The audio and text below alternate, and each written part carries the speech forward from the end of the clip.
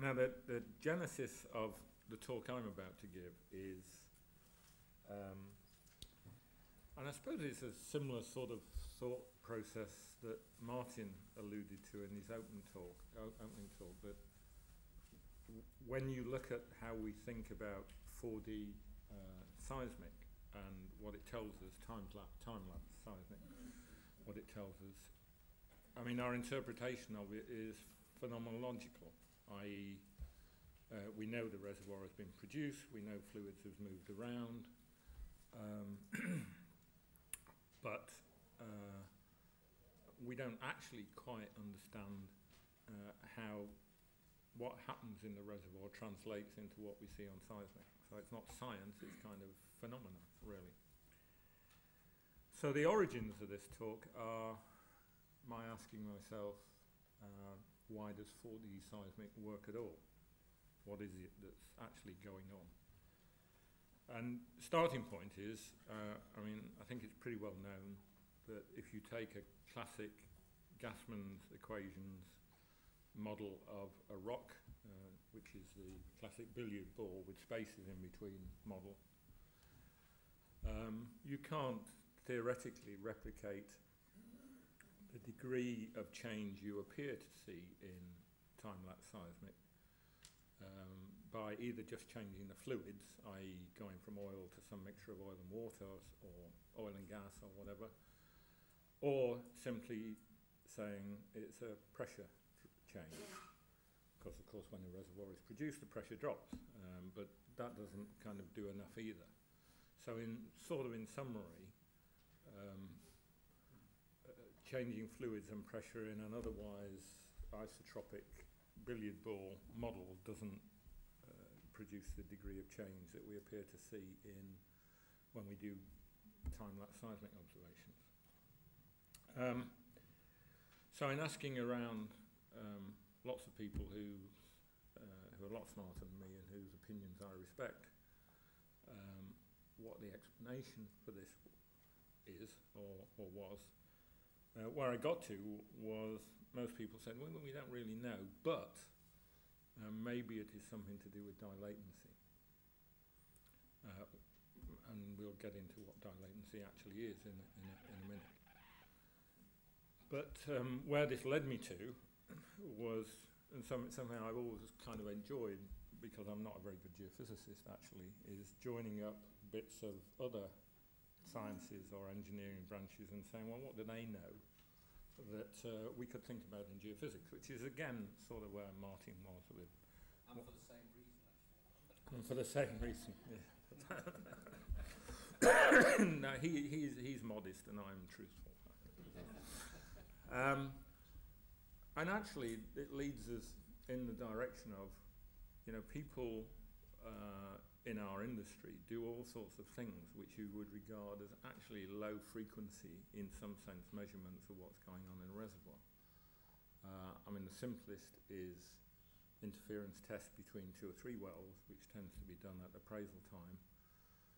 And then the next is what you actually see wells doing when they're under production. And we'll go into that. And then the other is, there's lots of other seismic work in the world other than what we in our industry tend to be focused on. What does that tell us? And to cut a long story short, because this preamble could get tedious and you will regret the lack of whiskey, it leads us in the direction of a couple of things. One is some work done by Kes Heffer, who used to work for BP in the geomechanics group. And the other is the work of Stuart Crampin, who I've known a very, very long time, and is now retired, lives in Edinburgh, and used to work for BGS and the University of Edinburgh, and so on. Neither of these two guys are there today, can be here today, and that's why you finish up with this kind of sort of odd thing of me doing the talk.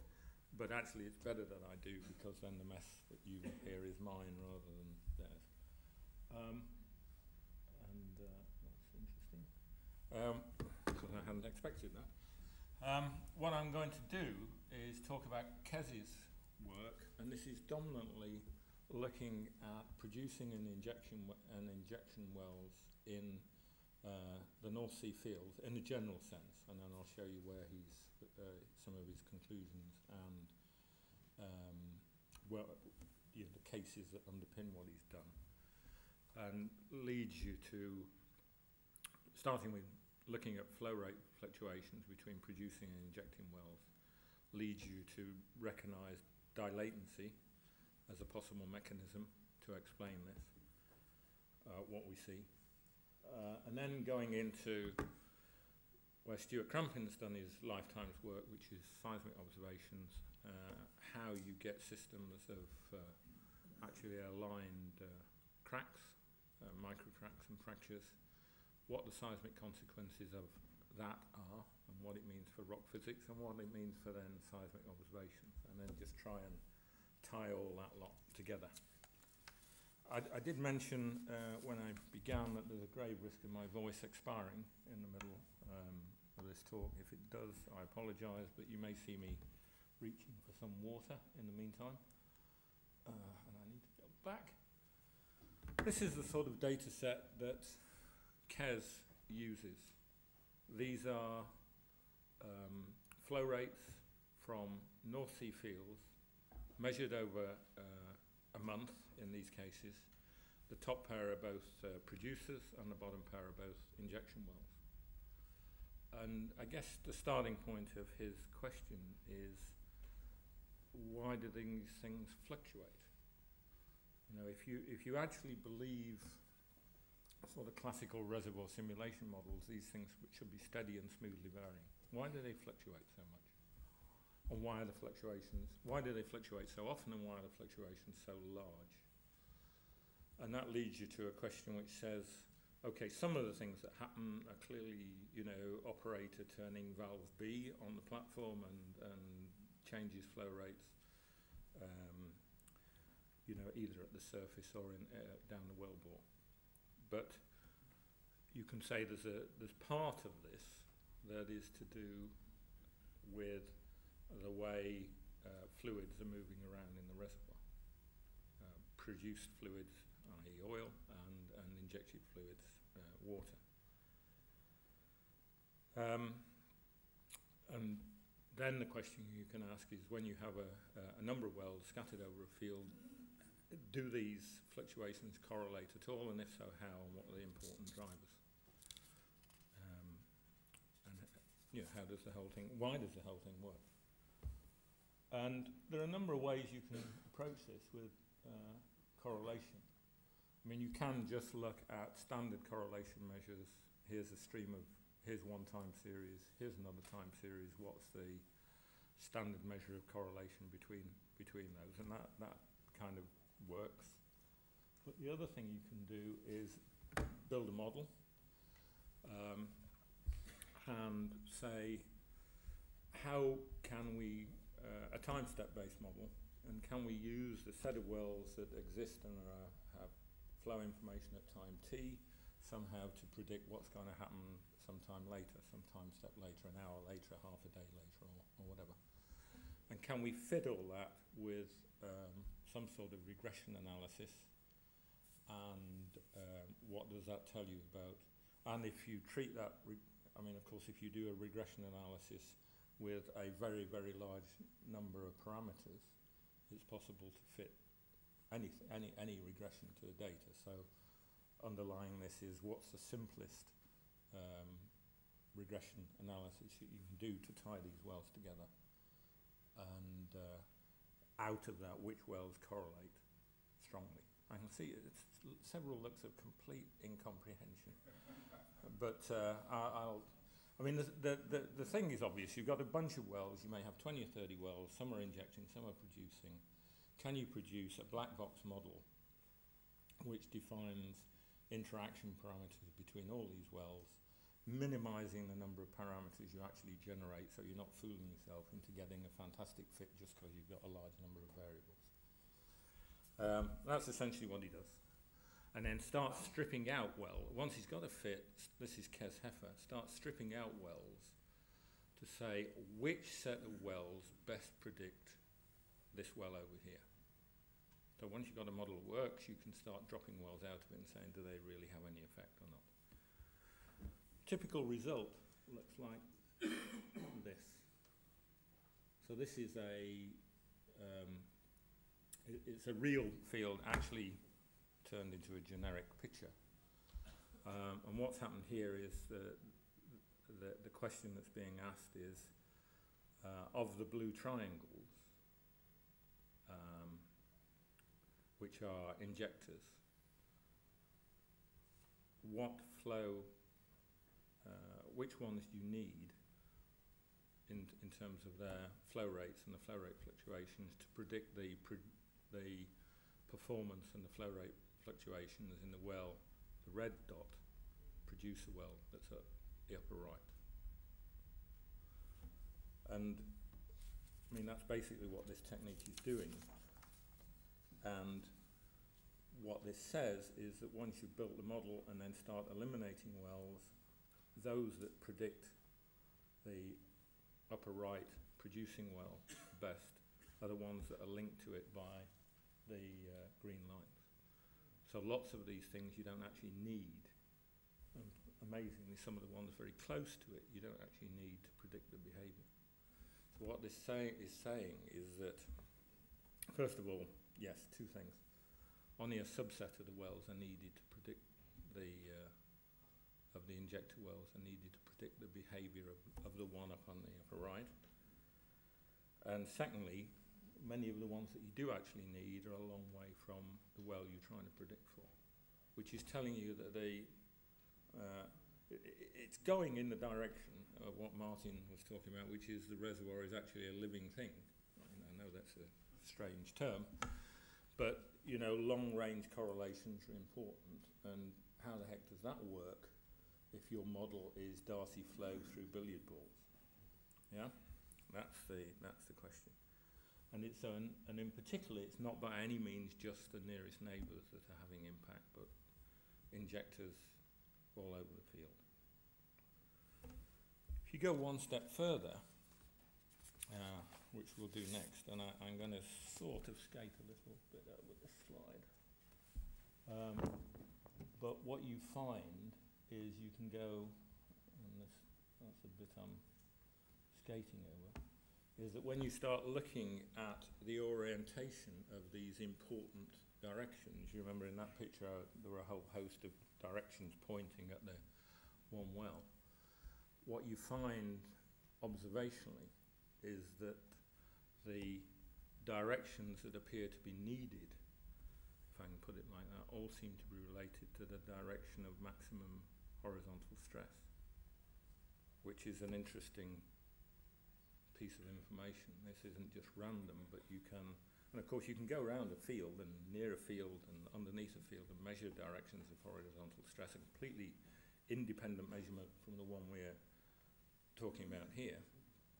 So for the North Sea, and I'll show it to you in a minute, we have a map which shows you very well the directions of maximum horizontal stress, and it comes from earthquakes and strain gauge measurements and so on. When you start looking at the details of these models and their output and how do we predict this well from this bunch of wells, then you start observing preferred orientations, and these preferred orientations are parallel or subparallel to the direction of maximum horizontal stress in the rocks. So you suddenly have a picture which says there is something responding to horizontal stress differences within the large body of the rock.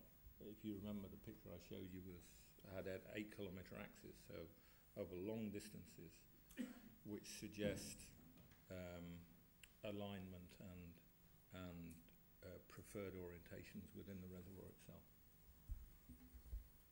Moving on beyond your incomprehension at the moment, I mean, the basic concept is fairly simple.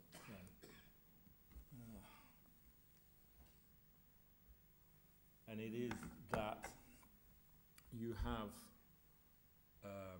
within, this isn't actually, I realised last night, and it was too late to do anything about it, this isn't a great diagram, because which is another way of saying it, of course it's not my diagram. is another word.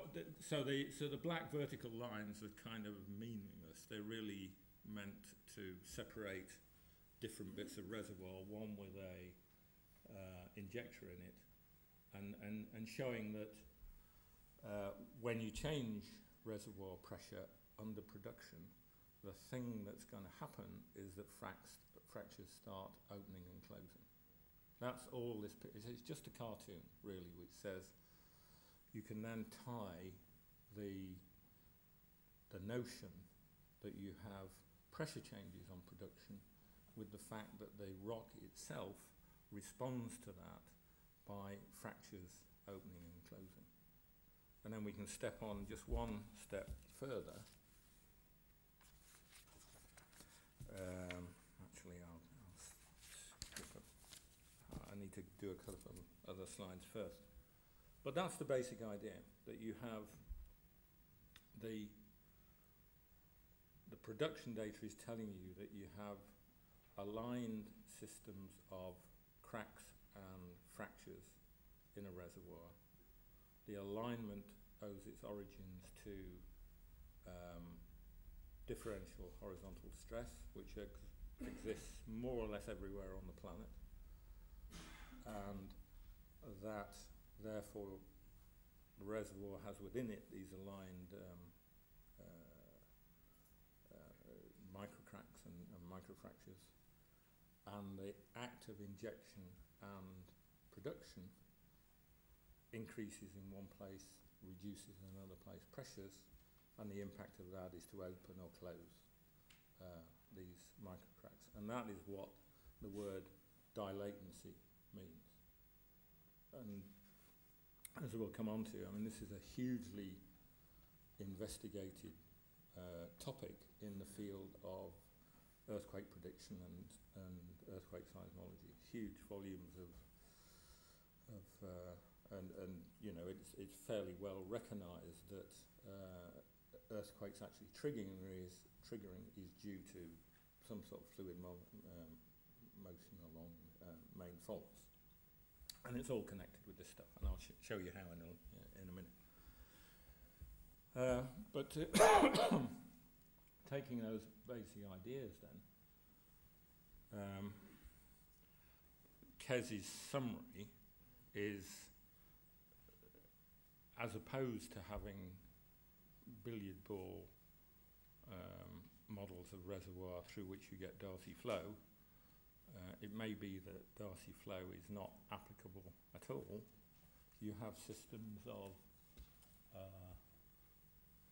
pre-existing cracks and fractures which have either have or have developed an alignment due to stress and are influenced by the modern day stress state, which you're changing subtly when you produce or inject. I know I'm repeating myself. And that these are actually not just the odd crack here and there, but the whole reservoir body is intensely fractured, and therefore it's very sensitive to changes in production and injection, which kind of comes to a point Martin was making, which is if you're going to monitor this, you need to do it often and not once every 2 years, because things change very quickly. And I'll come back to that when we talk about seismic. Okay, so far so good. Just to summarise the kind of case studies that Kes has done, and the chairman needs to tell me to keep moving along. He's done half a dozen studies in the North Sea, which you can see here, where he finds a similar phenomena, that you can explain the production and injection fluctuations by postulating a system of aligned microcracks aligned with stress directions. Those are the case studies he's done. And what's shown on there are the maximum horizontal stress directions that come from things like earthquake studies in the North Sea. There are, you know, plenty of modest-sized earthquakes in the North Sea. You can work out stress direction from fault plane solutions, and also from downhole gauges, which record, you know, changes in shape of the borehole quite subtly, and that sort of thing. So there is a pattern in the world, of which this is just typical, of alignment and preferred horizontal stress directions. Okay, so far so good. When you start thinking about the seismic impact of all this, you step into the world of, as I said earlier, Stuart Crampin, who's somebody I've known for many, many years, since the early 1970s, and it's certainly true to say that working on earthquakes and the crust and upper mantle and dilatancy and shear waves and so on has been his life's work. And when I first contacted him 2 or 3 months ago, just before Christmas I think it was, you know, I was presented with a list of about 150 papers he's published. This is quite a lot to wade through. So the next 2 or 3 pictures are kind of from him. But this is just how does all this alignment of cracks and so on occur. It's actually very simple. You start off with a classic, I've called it the billiard ball model before, where, you know, the space between billiard balls can be represented as kind of hexagonal cracks distributed around the edge of any one ball. You then put that under progressively increasing horizontal stress to the point where you get the degrees of difference in horizontal stress that we have in the real Earth. And you go from a system of homogeneously distributed fractures to aligned ones that can be filled with fluid. And that's the simple idea. That you start off here, this billiard ball model is fine over here, that's where you start. And as you increase this component, you get increasing alignment till you finish up with a system where these are closed and these parallel to the maximum stress are open, and they're the ones that get filled with fluid, and then they're the ones that change shape as you produce and inject. Dead simple stuff. It has seismic consequences, and if Stuart were here, Stuart Crampin were here, I think we'd probably be here for the next 2 or 3 hours while he explained that actually P waves are completely useless for looking at this sort of phenomena.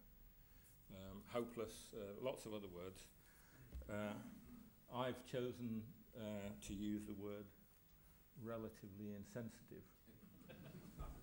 I think what it means is that P waves have no diagnostic properties when it comes to this phenomena. So you see changes, but it's, as Martin said, and that is a good word, is phenomenological. It doesn't allow you to root back into the seismic and using P waves model what is going on. So relatively insensitive is a kind of code word for, well actually chaps, it doesn't really work. Shear waves are much more sensitive. As I said, there's a vast array of academic literature that demonstrates that. And in fact, in my youth, which is about the same time England won the World Cup at football last, we used to go out and do field work looking at measuring seismic and P and S waves for aligned cracks. This is a vast literature, but mainly to do with earthquakes and earthquake prediction. It's clearly true that S waves are much more sensitive to this aligned crack phenomena, and it's particularly true that what you see is this splitting of shear waves that occurs because the vibration modes of shear waves see different impact from the aligned cracks, and it produces what's simply called shear wave splitting, sometimes called shear wave birefringence. What it means is what goes in, as is shown here, is one shear wave, and what comes out are two time separated because they've travelled at different velocities and have different polarizations. So that you can measure, and that you can use to characterize the body that you've just passed this shear wave through in a way that you can't with P waves, and in particular you can't with P wave reflectivity.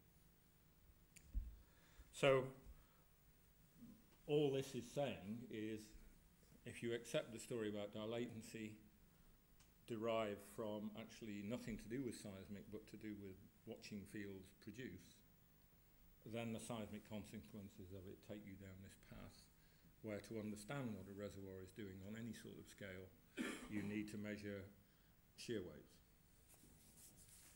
And that says,